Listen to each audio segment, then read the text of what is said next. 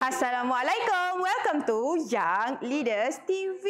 Young Leaders TV akan bersiaran setiap hari Isnin sehingga hari Khamis pada pukul 3 hingga pukul 4 petang. Young Leaders TV akan siaran aktiviti-aktiviti menarik bersama Teacher Sophie, Teacher Sopika dan kawan-kawan. Jangan lupa subscribe YouTube channel CIC where leaders are born. What to do, what to do, what to do today? What to do today? Cantik tak saya hari ni? Saya cantik sangat lah. Saya rasa macam terlalu cantik. What to do today? Siapa nak dengar cerita? Semalam Teacher Pika dah ceritakan pasal cerita bawang putih, bawang merah kan? Hari ni Teacher Sophie nak cerita apa? Siapa nak tunggu? Ni macam ni lah. Siapa nak tengok kena tunggu. Let it go. Let it go. I wanna go down.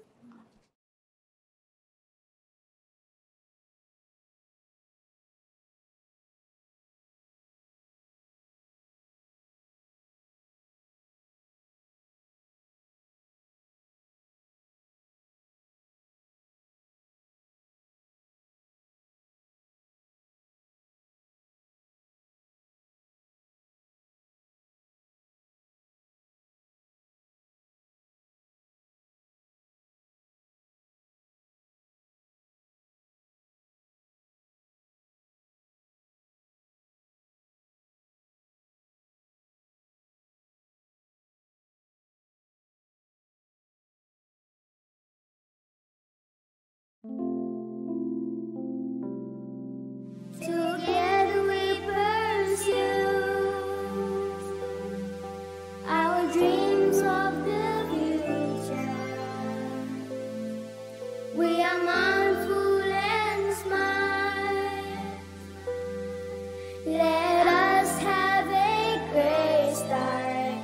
This is where it all begins. CIC. Hari ni kita nak cerita tentang apa? Teacher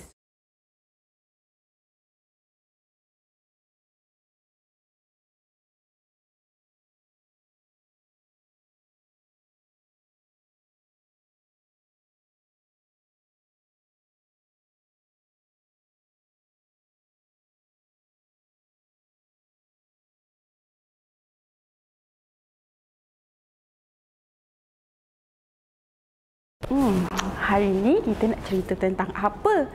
Teacher Sophie nak cerita tentang putera katak. Apa? Cerita apa putera katak tu? Jom kita start. Saya seorang puteri raja yang tinggal dalam istana kaca. Ayahandaku raja negara ini, permaisurinya ibundaku. Mukaku cantik, hatiku baik. Aku sangat disayangi oleh semua.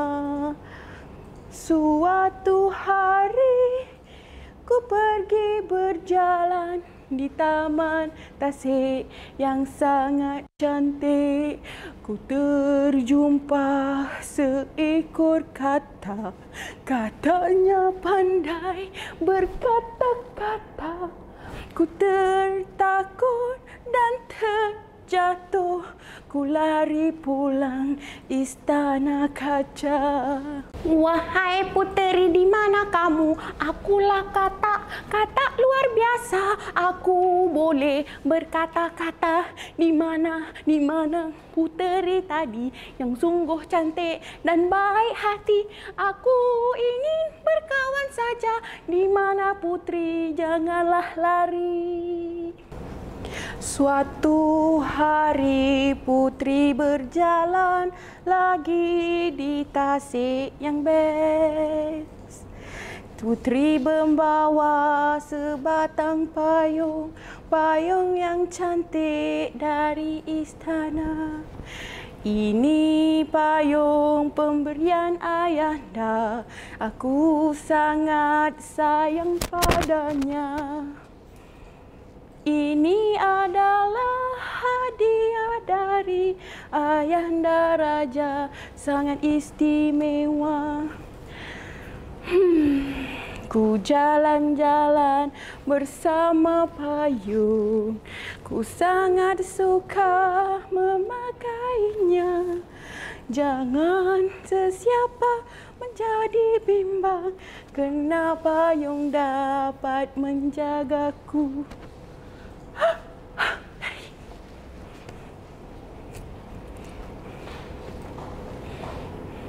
Di mana aku dengar suara Putri. Putri datang ke Tasik lagi. Aku kata mau berjumpa Putri yang cantik, baiknya hati. Di mana kata? Di mana Putri?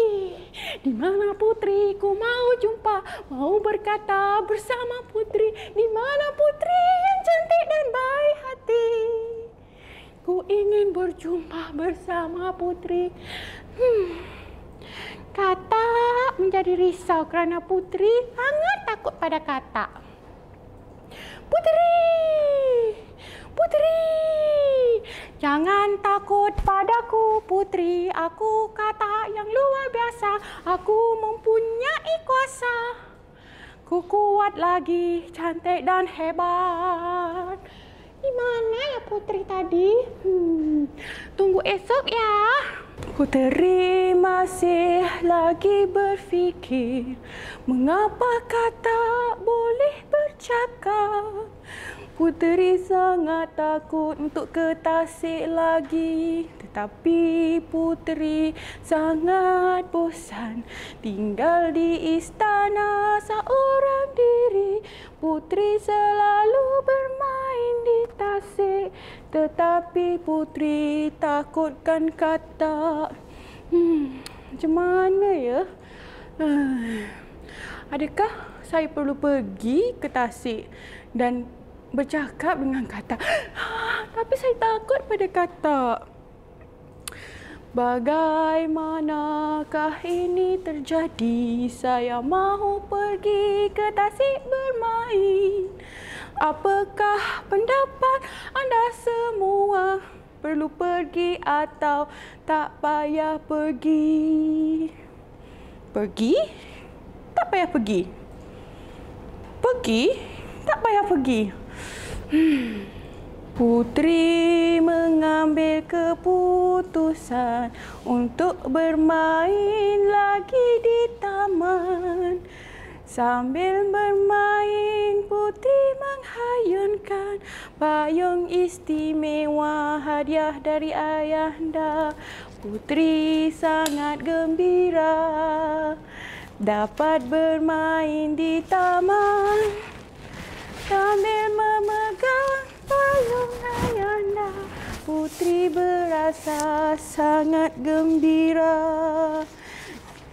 sambil bermain menghayunkan payung. Puteri berpusing, berpusing-pusing. Tiba-tiba payung terjatuh ke dalam tasik yang sangat dalam. Tolong! Tolong! Tolong! Tolong saya, payungku jatuh ke dalam tasik yang dalam. Tolong, siapa boleh menolong? Payung kesayangan sudah jatuh.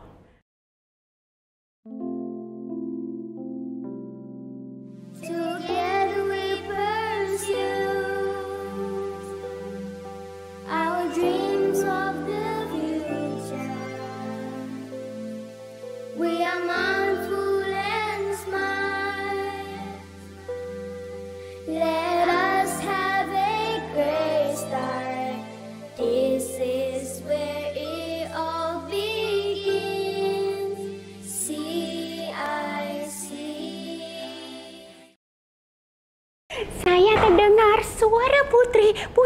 datang ke taman lagi. Tapi ada satu perkara yang terjadi kepada putri. Payung putri sudah terjatuh ke dalam tasi yang sangat dalam. Ku dengar putri meminta tolong. Marilah kita tolong putri. Tetapi putri takut padaku. Kalau ku keluar, putri akan lari. Bagaimana hendak menolong? Cuba beri cadangan kamu. Aku perlu menolong putri karena putri dalam kesusahan. Tetapi, aku boleh menolong putri. Cuma putri perlu memenuhkan satu permintaanku. Tasi ini dalam. Tiada siapa yang boleh masuk. Hanya katak yang berkuasa sepertiku sahaja yang boleh masuk ke dalam tasi ini. Siapa yang boleh menolong Tuan Putri? Kita perlahan-lahan, saya perlahan-lahan pergi berjumpa dengan puteri ya. Bagaimana? Payung saya jatuh ke dalam tasi. Siapa yang mau menolong? Tasi ini sangat dalam. Terdengar suara katak. Perlukah saya lari? Saya sangat takut pada katak. Perlukah saya lari? Saya jumpa katak atau tidak? Jumpa katak atau tidak? Siapa tahu katak dengan putri berjumpa ataupun tak? Jom Teacher Sophie ceritakan. Putri dan katak pun berjumpa. Mulanya putri takut bicara, tetapi katak mengata tak apa. Putri saya boleh tolong ambilkan payung. Putri setuju dengan katak, tetapi katak punya syarat. Putri berkata, apa syaratmu? Beritahu, ku pasti setuju. Katak berkata hanya satu syarat yang mampu diusahakan. Mampukah putri membawa saya ke istana selepas mengambil payung? Putri berkata, ambilkan dulu. Jika boleh, ku bawa kau ke istana. Betulkah katak mengatakan pada putri yang boleh bawa katak ke istana? Putri berkata, iya boleh, tetapi payungku mesti berada di sini dulu. Baru ku bawa kau ke istana. Boleh, katak, boleh mengambil. Janji lunaskan syaratnya itu. Putri setuju. Dan katak pun pergi ke dalam tasi mengambil payung. Setelah katak pergi ke dalam tasi, katak pun mengambil payung puteri. Puteri, ini payungmu sudah ku bawa kepadamu. Tunaikan janjimu pada aku. Bawalah aku ke istanamu. Akan ku tunjukkan kuasaku yang lain, supaya kamu tak takut padaku. Sudah ku dapat payungku ini. Tinggallah di sini katak yang buruk. Ku tak mau bawamu ke istana. Putri kembali ke istana, sangat bahagia bersama payung. Tetapi putri selalu bermimpi. Mimpi yang buruk terjadi pada putri. Hari-hari saya bermimpi. Mimpi yang buruk. Mimpi katak. Perlukah saya bawa katak ke istana saya? Perlukah saya bawa katak ke istana saya? Perlu. Baiklah, saya akan jumpa katak. Siapa tahu apa apa yang terjadi kepada katak dan puteri. Okey, mari Teacher Sophie ceritakan. Katak, puteri mengambil katak bawa ke istana. Tiba-tiba sesampainya di istana, katak bertukar menjadi manusia. Rupanya katak adalah seorang putera yang terkena sumpahan dan menjadi katak. Bila katak sudah menjadi putera, puteri pun jatuh cinta pada katak. Katak, puteri dan putera katak bersama duduk di dalam istana bersama-sama. Itulah puteri, dia mimpi yang buruk sangat. Tapi sebab dia mungkir janji dengan katak. Tak bolehlah macam tu. Kita tak boleh mungkir janji. Bila puteri dah bawa katak ke istana, puteri tak lagi bermimpi. Kan? Seronok tak cerita putera katak?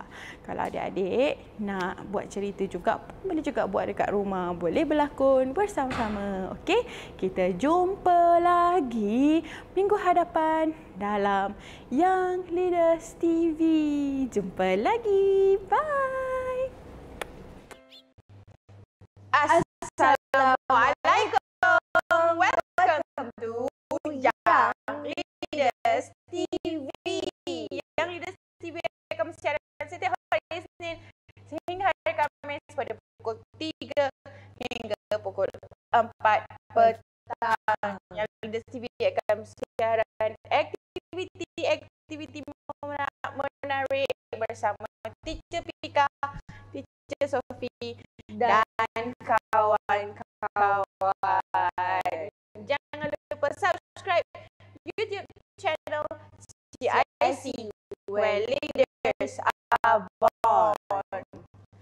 What to do? What to do? What to do today? What to do today? Sophie. Hari ini kita Teacher Sopika akan cerita tentang bawang putih dan bawang merah. Bawang putih, bawang merah, bukan masakan ke tu? Silakan.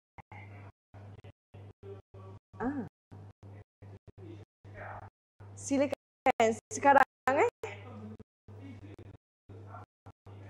Sophie. Dah. Okey.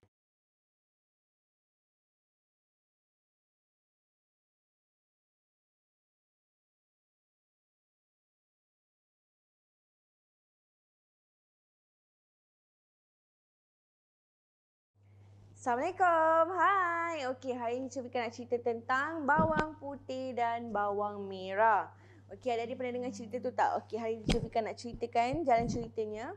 Okey, di sebuah perkampungan ada sepasang suami isteri yang telah berkahwin dan memiliki seorang cahaya mata iaitu bawang merah. Kemudian si isteri iaitu Mak Kundo telah meninggal dunia dan Pak Ali telah berkahwin satu lagi. Dan berkahwin satu lagi iaitu Mak Labu, Mak Labu. Dan memiliki seorang cahaya mata juga iaitu bawang putih. Bawang putih dan bawang merah. Apa yang terjadi pada mereka? Saksikan. Putih ni. Kan aku dah pesan basuh baju aku. Kenapa baju aku tak dibasuh? Putih! Putih! Putih! Mana putih ni? Mana putih ni? Putih. Ya merah. Ya merah, kenapa merah? Tadi putih di dapur merah. Merah ni kenapa marah-marah merah? Putih kan aku bilang basuh baju aku. Kenapa baju aku tak dibasuh putih? Maaf merah, bajunya sudah dibasuh merah, tetapi putih lupa yang ini tertinggal merah. Maaf merah. Aku tak kira kau basuh sekali lagi putih. Bersih-bersih, yang aku tahu bersih-bersih. Baiklah. Baiklah. Kesian kepada bawang putih. Bawang merah sangat jahat kepada bawang putih. Sentiasa cuba untuk menyakitkan hati dan perbuatannya terhadap bawang putih. Dan bawang putih pun telah kehilangan ibunya. Jadi putih sedih mengenangkan nasibnya.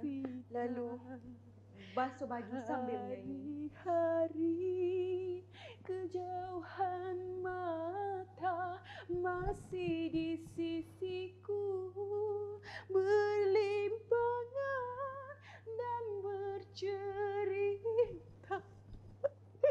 Hanya bayang-bayang belaka antara diriku ini.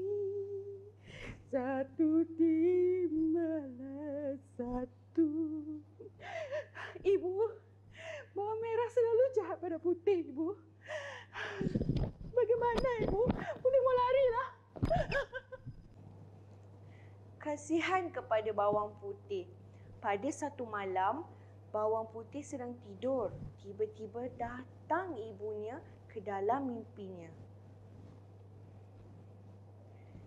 Putih, Ibu. Putih, Ibu. Aku sudah menjadi ikan putih. Ibu. Carilah aku di telaga biru. Ibu. Aku inginkan makanan yang sedap, Putih. Ibu. Jadi Putih sediakan untuk aku, Putih. Ibu. Aku pergi dulu, ibumu, Putih. Ibu. Ibu. Wahai bundaku, bundaku si ikan. Di tepi telaga biru ada bawang putih memberikan makanan kepada ibunya yang telah menjadi ikan. Tetapi di satu sudut bawang merah sedang mengintip, sedang melihat Putih menyanyikan lagu kepada bondanya dan tahu yang ikan itu adalah bondanya. Jadi apa yang terjadi selepas ini? Apakah nasib ibunya? Nantikan adik-adik. Wahai bundaku, bundaku si ikan kalu. Tadi aku lihat Putih sedang menyanyi dan memberikan ikan kepada ibunya. Jadi aku ingin memastikan Putih tidak akan lagi berjumpa ibunya. Bonda? Oh, Bonda. Mana Bonda ni? Bonda? Bonda? Bonda, wahai bondaku, bondaku, si ikan kaloi.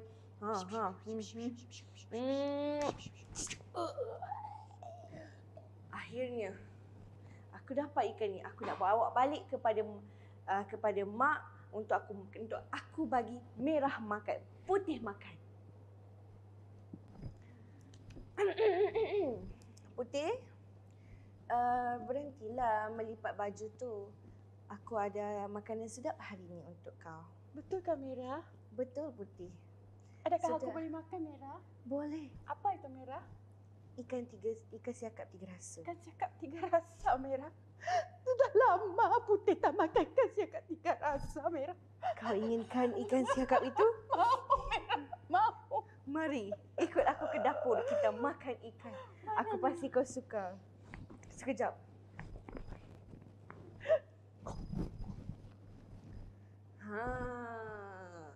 Sedap, Putih. Sedap Merah, terima kasih Merah. Kenapa kau gelap Merah? Aku gembira Merah. Ya, aku gembira sekali kau dapat makan ikan gembira. siakap tadi tu. Kenapa Merah? Akhirnya rancangan aku percaya. Kenapa Merah? Tidak ada apa-apa. Kenyang? Kau sudah kenyang? Kenyang Merah, terima kasih Merah. Aku sambung ya. Ayo, sambung. Aku pergi dulu. Terima kasih Merah.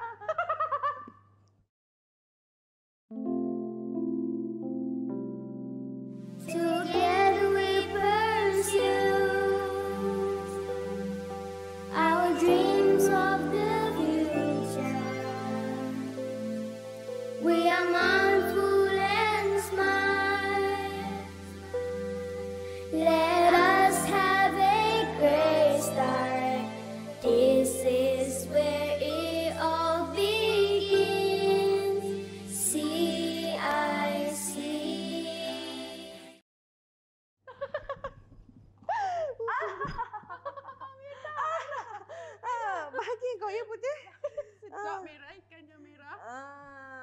kau nak tahu, itulah ibu kau.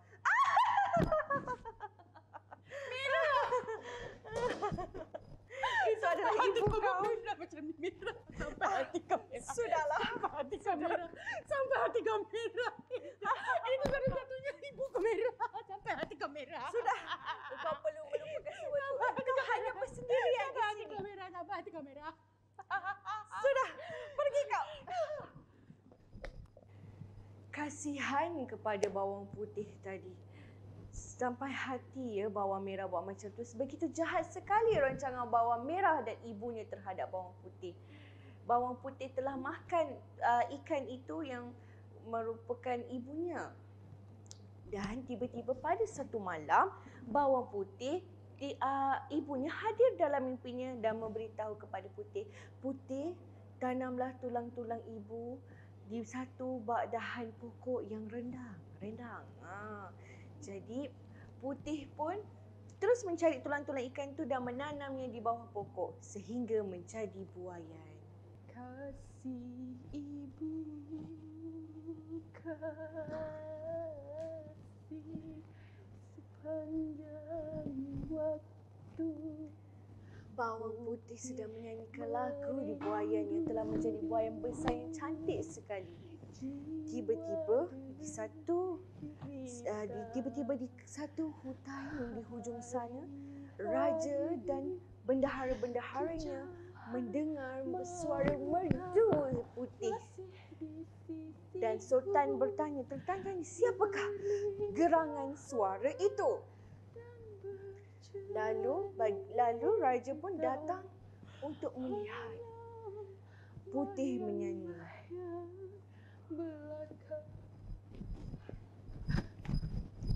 Tiba-tiba Putih lari kerana takut, kerana raja telah mengetahui nyanyian dan tempat buayan tadi. Putih pun menghilangkan diri. Raja dan bendahara-bendaharanya mencari gerangan suara di seluruh kampung. Sampai ke satu kampung dan di depan rumah bawang putih dan bawang merah, bendahara-bendahara raja bertanya, boleh saya tahu berapa orang anak perempuan gadis di dalam rumah kamu, Mak Labu? Hanya anak saya hanya seorang saja. Bawang merah, Sultan, bawang merah, boleh. Oh, raja dan bendaharanya pergi melawat setiap rumah sehingga berjumpa dengan Mak Labu. Okey, Mak Labu pun bertanya, apakah permintaan Sultan datang ke rumah saya. Saya nak mencari seorang gadis yang mempunyai suara yang sangat lunak. Kemudian Mak Labu memberitahu saya ada seorang anak gadis. Dan lalu Mak Labu pun memanggil, Merah, mari ikut ibu. Kita pergi ke satu tempat untuk menyanyi. Jadi Merah pun telah sampai ke buayan ajaib itu dan mula menyanyi. Tes. Pohon beringin tegaknya buai. Aku nak kahwin dengan anak raja. Astaghfirullahalazim. Seram sejuk dengan suara Merah kan. Jadi raja pun marah. Bukan. Ini bukan yang beta dengar semalam. Lalu Mak Labu pun ketakutan. Bendahara pun bertanya, Mak Labu, betulkah kau ada seorang saja anak gadis? Betul. Jangan tipu, nanti raja akan hukum engkau dalam hukuman yang berat. Mak Labu pun bagi tahu, ya ada. Putih. Sekejap Mak Labu panggil. Putih, mari ke sini. Ikut aku. Raja mau dengar suara kau. Jadi Putih pun duduk di buayan dan menyanyi. kasih ibu, kasih sepanjang Putih pun menyanyikan lagu. Raja terpesona. Raja pun terpesona mendengar suara Putih. Dan raja merasakan ini adalah jodoh dan calon isteri untuk raja. Jadi raja pun bersetuju untuk berkahwin dengan bawang putih. Jadi mereka pun telah berkahwin dan hidup bahagia selama-lamanya. Itu saja cerita Teacher Fika dan Teacher Sophie hari ini, bawang putih dan bawang merah. Jangan lupa saksikan Young Leaders TV esok hari, minggu depan, esok hari dan seterusnya sehingga hari Isnin sehingga hari Khamis 3 hingga 4 petang. Okey, jangan lupa saksikan. Assalamualaikum. Bye. Putih. Sudah dah. Dah putih. Kami bawakan program CIC Young Leader Distance Learning untuk anda. Dari kelas yang interaktif dan penuh dengan komunikasi, membuatkan anak-anak anda terasa seperti di center walaupun mereka di rumah. Menarik kan? Kami bawakan program CIC Young Leader Distance Learning untuk anda. Dari kelas yang interaktif dan penuh dengan komunikasi, membuatkan anak-anak anda terasa seperti di center walaupun mereka di rumah. Menarik kan? Wow! Bestnya cerita bawang merah, bawang putih. Jumpa lagi di YouTube channel CIC Mereka Abon di Young Leaders TV. Jumpa lagi esok. Bye!